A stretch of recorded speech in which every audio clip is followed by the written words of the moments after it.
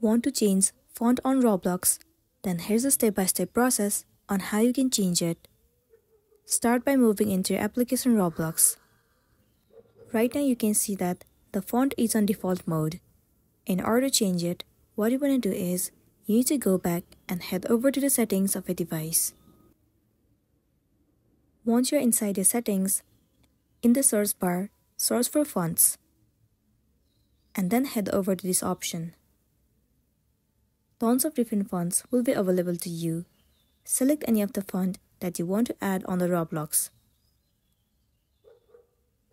Once you have selected a specific font from here, you need to go back. And if you head over to Roblox app, the font will also be changed, and then you'll be good to go. That's the wrap for this video. If it helped you, give it a like and check out our next tutorial. Thank you.